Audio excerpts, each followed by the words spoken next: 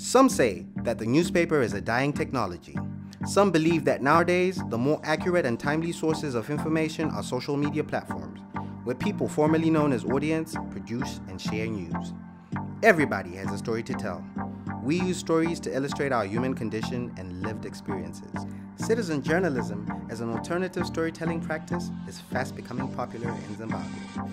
Mobile Community Zimbabwe offers high-quality practical skills training in citizen journalism and digital literacy, equipping young Zimbabweans from across the country with skills to use mobile devices to tell compelling stories about themselves and their communities. Mobile Community Zimbabwe has ensured that I get well equipped as a journalist who has been in the mainstream industry for quite some time. Now I have added a new flair of gathering news using a phone. Instead of carrying around your laptop with you, if you want to explore more on doing audio clips, you can just use your phone to do that. This is made possible through the use of StoryMaker, a free mobile application that enables a user to record and assemble audio, picture, and video content into finished formats using an Android device.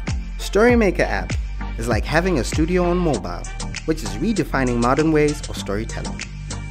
To date, the project has trained a total of 122 citizen journalists and recently partnered with tertiary level institutions to increase the practical skills of journalism students who had been studying with limited digital equipment. Mobile Community Zimbabwe.